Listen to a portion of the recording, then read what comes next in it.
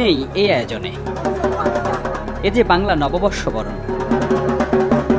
ছোট্ট শিশু গল্পের মতো অনেকে এসেছেন বাবার ঘাড়ে চেপে। পহেলা বৈশাখ কি তা জানার বয়সও হয়নি তাদের, তবে ওরা বুঝতে পারছে আজ মেলা বসেছে ঢাকার রাস্তায়। বাবা মা আমি সবাই মেয়ে ঘুরতে এসেছি, হাতি ঘোড়া দেখলাম, মা বাবার সাথে এসে আনন্দ হলো। তবে গল্পদের মা বাবা শুধু আনন্দের জন্য নয়, শিশুকাল থেকেই বাঙালির সাংস্কৃতিক ঐতিহ্যের সাথে পরিচয় করাতেই সাথে এনেছেন প্রিয় সন্তানদের। আমি চাই আমার বাচ্চা এটা দেখে শিখুক এবং সে যখন বড় হবে তখন ওর হাত ধরে ওর সন্তানগুলি চলে আসবে এখানে। আমাদের প্রতিদিনই বাংলা সাথে ম্যাচ করে নেওয়া উচিত, ওকে ম্যাচ করানো উচিত। মানে আমি নিজে ইংলিশে বলতেছি, আমি নিজে বাংলা বলতেছি না, সো ওকে বাংলা পরিচয় করে দেওয়া উচিত। গ্রামীণ এই উৎসব সীমানা ছাড়িয়ে বেশ আগেই দখল করেছে নগর জীবন। যান্ত্রিকতা, নানা সীমাবদ্ধতা সব টপকে এ যে প্রাণের উৎসবে রূপ নিয়েছে।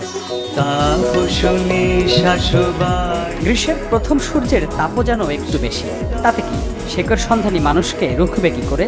তাই তো কেউ সপরিবারে, কেউ বা আবার দল বেঁধে এসেছেন নববর্ষ বরণে। বছরের প্রথম দিন যদি ভালো যায় সারা বছরটাই তো ভালো যাবে, ঘুরে ঘুরে তো সারা বছরটা যাবে, এই জন্য এই দিনটাই বের হওয়া।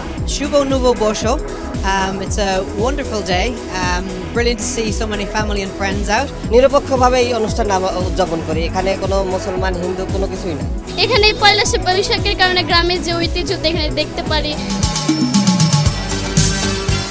শহুরে জীবনে গ্রামীণ আবহ আর লোকজ ঐতিহ্য আনতে ঢাকার রাস্তায় এমন দৃশ্য উপভোগ্যই বটে।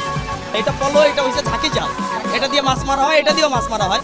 এই জিনিসগুলো শহরের মানুষকে চেনানোর জন্য আমরা এটা জাস্ট প্রদর্শন করছি। এই একটা দিনের জন্য কিন্তু সবাই যে যার নিজের মতন করে গ্রামের কালচারটাকে মনে করে নেয়।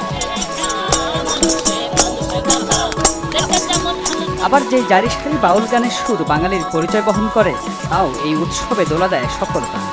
শিকরের যে গানগুলো, জারি সারি ভাটিয়ালি, দেশের গান, এগুলো মানে আমরা একেবারেই ভুলে গেছি।